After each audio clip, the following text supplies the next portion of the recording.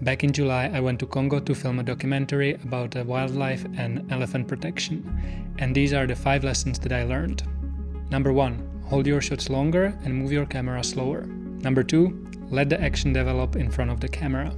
Number 3, make sure that you're filming enough scenes and not just a collection of random shots. Number 4, listen to what the character has to say. Remember, he is your co-director.